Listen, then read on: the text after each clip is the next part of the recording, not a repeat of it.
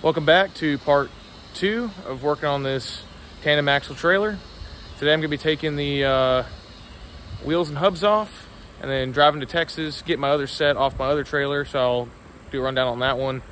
Coming back and installing them, and we might throw a deck on it. We'll find out. Let's get started. So we are officially in spaceship mode here, and all these wheel bearings seem to be in pretty good shape. There's no play in any of them really. And I made a decision. I was kind of on the fence about if I was going to do only one axle with brakes or both. I'm just going to go ahead and do two. Might as well overbuild it.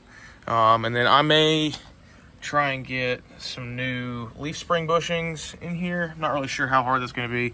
But yeah, let me pop this dust cover off, pop these wheel bearings out, get all those hubs off, and I'll show you what the finished product is before I go get my other set. So a brief rundown of this trailer. I bought this back in 2018 for $300 off a guy at a scrapyard. It's a 5.5 by 12 foot tandem axle trailer that used to be a RV that somebody basically just stripped it down to a frame, threw some wood on it, and called it a tandem axle trailer. I bought it, ripped all the old decking off of it, and basically rebuilt everything except for the axles themselves and the frame. And man, this thing was an absolute workhorse for me. It was a square tube frame. I got rear-ended in it, and it was fine. Made a ton of money with it. Used it to install furniture all over Texas. Hauled tons of scrap metal with it. But it's just a little bit too small, a little bit too sketchy, and a little bit too old. I think it's from the 70s. Had the Dexter 944 axles on it that I swapped over to what you'll see in this next clip. And yeah, so it's time to retire the old girl and move on to something a little bit more modern. If anyone's interested in buying it, please let me know in the comments and we'll figure something out. But yeah, let's move on. All right, so here's my old trailer. This is old Bessie. Nice brand new everything. Brand new drums. So time to pull these off, put the old ones back on. We'll get after it. Probably gonna take this toolbox off too. Okay, so we are about 90% through. As you can see, grade A hack job with the old backing plates and the new hub on there. But if it works, it works. This thing's probably gonna go to the junkyard anyway. So moving on. All right, so we are back in Alabama with all of our goodies here. So I've got 4 of the 225 75 15 trailer tires that are from 2019, but they have almost no mileage on them, not dry rotted, so they're, I mean, brand new. 4 of these hubs with the brake drums, and then I had these in storage here. 4 of these backing plates with the shoes and everything. The only thing I had to buy, which was surprisingly difficult to find, was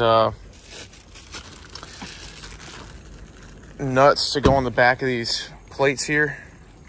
So I ended up getting 18 7/16 by 20 fine thread nuts and 16 grade 8 7/16 washers. I wanted to use grade 8 nuts, but I couldn't find them, so we're having to go with, I think these are grade 5, which will be fine.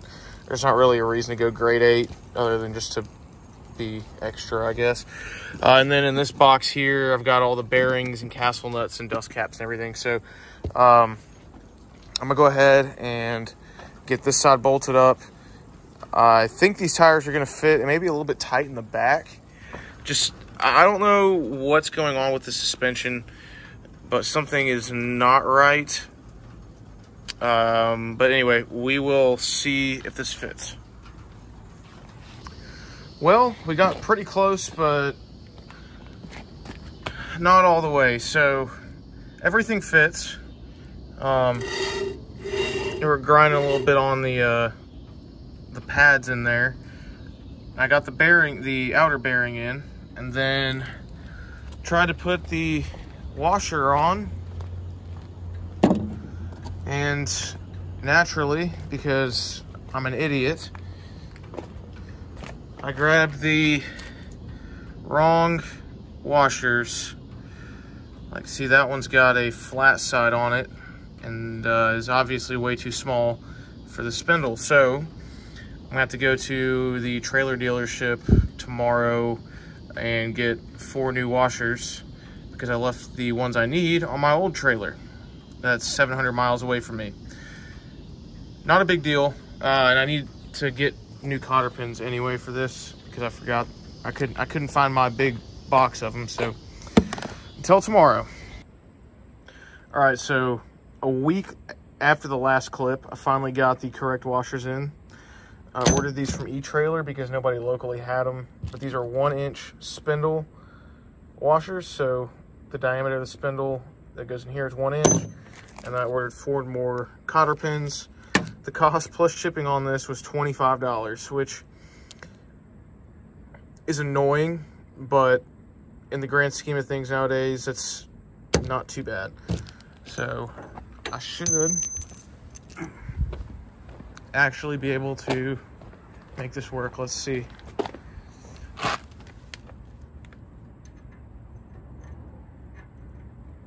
Yes, sir. Yep, that's it. All right, let's get this thing put back together.